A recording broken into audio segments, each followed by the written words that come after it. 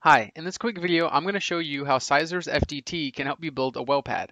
I'm going to start off showing you the template builder, which allows us to create the templates for our pads before we stamp them down. Within this, we can set a number of parameters such as our platform properties, our layer properties, and our template properties. Within your platform properties, you can set the width, the length, the azimuth, and your layer properties, you can set the total number of layers you might want for your well pad. Within the template properties, you can set the target for that specific layer, the heel offset, the toe offset, as well as the lateral shift, azimuth, and the total number of sides if you wanted to make any edits to that as well. And then you have your total number of legs, your lateral shift, spacing, and length. And then more importantly, you have what we call our build and turn rate. This is one of our more important parameters as it ensures that when you are creating these well pads that the wells are realistic to drill. I would recommend getting the build and turn rate from your engineers as they will likely know the typical possible rates for the area you are developing. We're going to go ahead and stamp down the well pad that we just created within our template builder.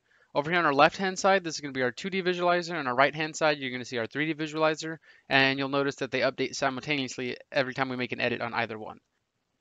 We're going to go ahead and stamp down the template that we just created, and you'll notice that it'll clip off the lateral length past the boundary that we've already created.